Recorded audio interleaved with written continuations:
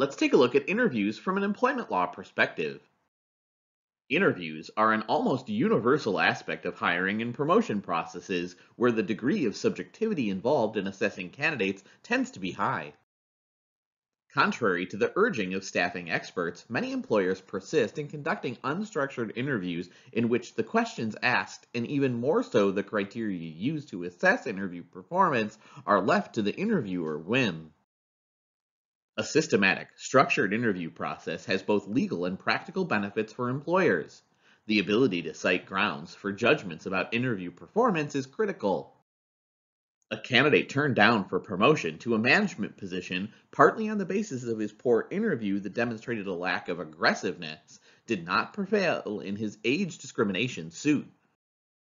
The court noted the importance of subjective assessments in selecting managers and professionals.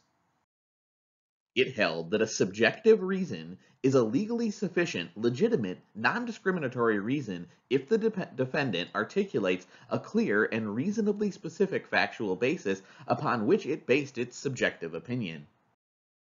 In one sex discrimination case, a court pointed to a mixed sex composition of an interview panel, the fact that all candidates were asked the same questions, and the scoring of the applicants' responses as relevant factors in ruling for the employer. However, the scoring of interviews does not, by itself, render them objective and non discriminatory. The question is how the numbers were assigned.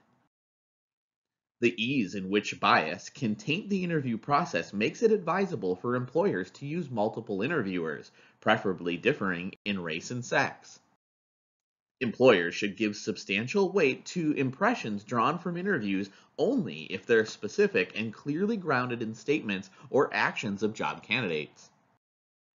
Interviews should be made as standard as possible by using structured interviews and scoring them according to a pre-established criteria. If impressions will be formed in this manner, then everyone should be at least given the same test. Interviewers should refrain from questions or comments pertaining to protected class characteristics.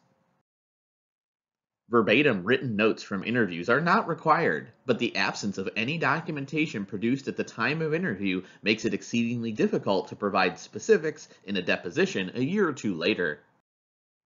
Maintain written documentation of interviews, particularly observations relied on in making decisions about candidates.